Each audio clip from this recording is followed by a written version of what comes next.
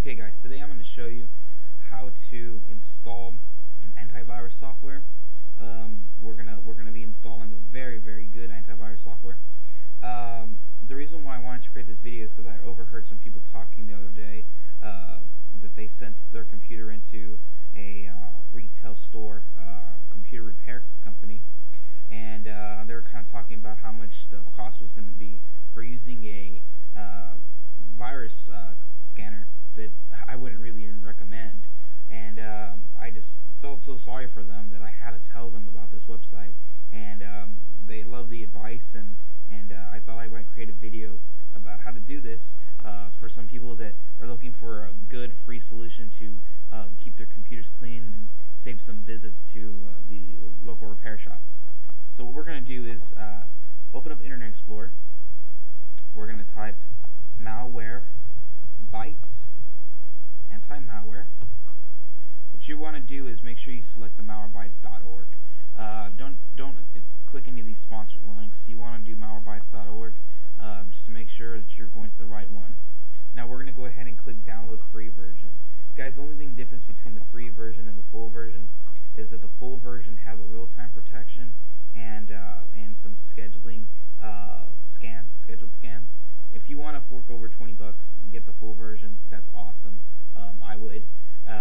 But if you don't have the money and you're just looking for something to clean your computer real quick, if you're causing you a whole bunch of problems, then go ahead and just download the free version. It's still gonna provide you all the updates, and it's still gonna clean up any viruses you may have. The only thing different is that you're going to, I recommend you running a scan at least once a week or once every 2 weeks, just because you're not going to have any type of real-time protection. So what we're going to do is, if you notice when I clicked get the free version, it took us to the CNET download page. Sometimes it'll take you here, sometimes it might take you to another website. After a little while, I got a pop-up here on the top. I right-clicked it, hit download. This is popped up here. It wants to run or save the file. I'm going to hit run. Let's give it a second while it downloads here.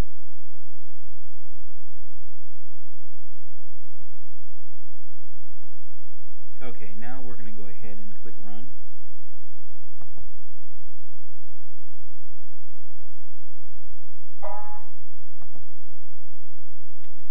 And I'm going to choose English language. Hit next. Everything here is good with the defaults. I'm accepting. I'm hitting next. Installing it. That's fine. This last one was just to create a desktop icon. That's fine. I'm going to hit install. So this will install pretty quickly. When it finishes, I'm going to update and launch. So I'm just going to hit finish. Now the whole thing about antivirus software is that you need to keep it updated. If you're even out from updating at least 5 days, it's still, that could cause so many problems. A new virus can come out within that time. So what we want to do is make sure it's updated. A non-updated antivirus is just as bad as not having any kind of antivirus. So I went ahead and did an update. As you see, it went ahead and successfully updated the database, and now Malwarebytes will be launching. Okay, so what we want to do is just click this update button here just to verify that it's updated. Today is September 22nd, 2009, and I know it's good. Next week when I scan my computer again, I'm going to click this button and check for updates. It's going to check. If I have the latest database version, that's fine. If not, it's going to download just like it did beforehand. And then now what I'm going to do is go to do a full scan and hit scan. Before I do that, I kind of wanted to show you what I was talking about with the protection. We can't have real-time protection because we're using the free version. That's the reason why it has purchase. There's a lot of other things. You could do an ignore list if you wanted, but certain things. So you would have to purchase to get certain features. But we're going to go ahead and go to scanner. I'm going to run this full scan, and I'm going to click my C drive because it's the only partition I have right now. And I'm going to hit start scan. Now guys, when this is done, you're going to, if you have any infections, they will pop up here. If it found anything, what you're going to do is you're going to go and click a button that's going to pop up here that's going to say remove all selected. You're going to click that. It's going to remove all the viruses. If it's a real bad virus, it's going to want you to reboot. If not, when it says it's done, guys. You're going to be clean. So you might want to run this, please run this scan.